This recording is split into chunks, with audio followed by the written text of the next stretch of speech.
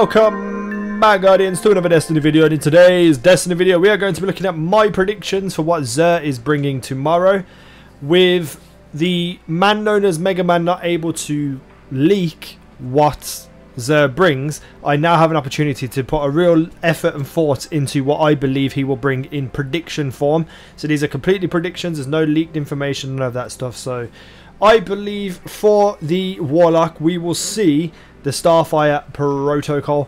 Now the Starfire Protocol is from the Dark Below, and it favours the Sunsinger subclass, so you know it does extra fire stuff, but we'll get into it. We got fusion rifle ammo increase, we have heavy weapon ammo increase, and the actual perk Starfire Protocol for this, obviously aptly named for this piece of armor, is gain an additional fusion grenade. Now this doesn't mean that you can use the Sunsinger perk and this chest piece to get 3 grenades. That is impossible. You can only get 2, so the grenades are capped at 2.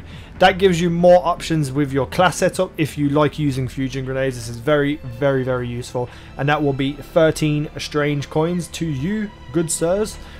So on to the Titan. So with the Titan, I believe we will see a second Dark Below item, and that is going to be the Ruin Wings. Basically one of the coolest looking armors in the game in my opinion. And what they do is you get special weapon loader, increases the reload speed of all special weapons, impact induction, causing damage with a melee reduces your grenade cooldown, and the perk specific to this item is called Seeds of Ruin, and heavy ammo drops more often and contains more ammunition in each drop. So while you're running around getting loads of purple ammos for your Galahorn, you could be firing your Galahorn and you'll get more packs, and when you pick up the packs you'll get more ammo from each one individually. Very useful, especially in the raid if you like to get some purple ammo ready to go for Crota. So definitely a useful item, and it's going to be 13 strange coins also. Now last in the armor section we have the Lucky Raspberry for the Hunter. With this, it's obviously an exotic chest armor, but it is useful for the Blade Dancer subclass. So we're going to have fusion ammo increase the amount you can carry in terms of ammunition. Heavy weapon ammo the exact same, more ammunition you can carry.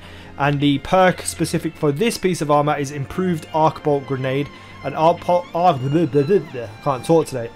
grenade chains further, and you spawn with grenade energy. So that means you can throw your grenades down and it will chain. So what arc bolt does, if it hits one person, then when it hits that person it will scan the area for another person. If someone's in range, that thing that hit them, the lightning bolt, will chain and hit someone else. This just makes it be able to go further through loads of different people, or reach further I should say. This is very useful for PvP in my opinion. Arc bolt is extremely overpowered in PvP. So I really like the idea of this, and we will be getting that for 13 strange coins.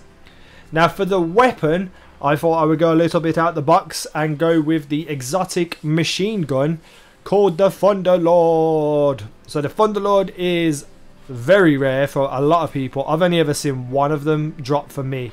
I've never seen one since, and I do want to get it and just level it up just to have it because I dismantled the last one. But anyway, with this you get Feeding Frenzy. Kills with this weapon increase reload speed for a short time.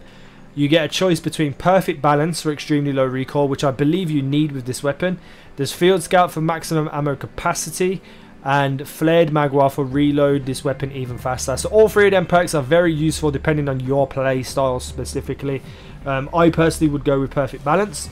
And then the perk for this weapon and why it is so beast, this weapon fires faster and more accurately the longer the trigger is held, and that is called Lightning Rounds.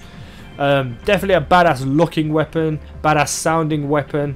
It just is a good weapon all round. I wish I'd kept mine because I didn't realise how good it was back then, but it's actually pretty decent. So yeah, that is what I believe XUR will be bringing in terms of weapons. So now for the miscellaneous items, I believe we will see a gauntlet engram, and there won't be any heavy ammo. Boo-hoo. So those are my predictions that I'm making for tomorrow, guys. Let me know what you think about my predictions. Out of my predictions, what would you want to come? If nothing is in my predictions for you, leave your predictions on what you think XUR will be bringing, or what you want him to bring. Hit that comment section hard, guys. Hit that like button even harder. subscribe if you haven't already, and I will see you in the next video.